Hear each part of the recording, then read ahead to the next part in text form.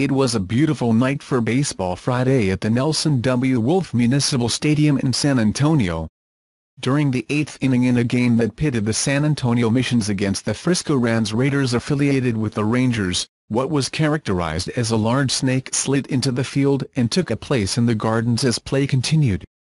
The Missions radio station quickly realized the reptile, but the game continued, since the players of both teams seemed to be oblivious. "I do not think anyone has a clue," said Mike Saeger, adding that Mission center fielder Mike Gettys had no idea there was a snake about 25 feet away from him.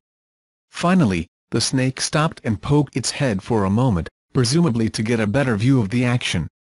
Once Gettys noticed, the gardeners were alerted and danced around the reptile trying to avoid a bite until they got a bucket on it and removed it. There was no information on what kind of snake it was.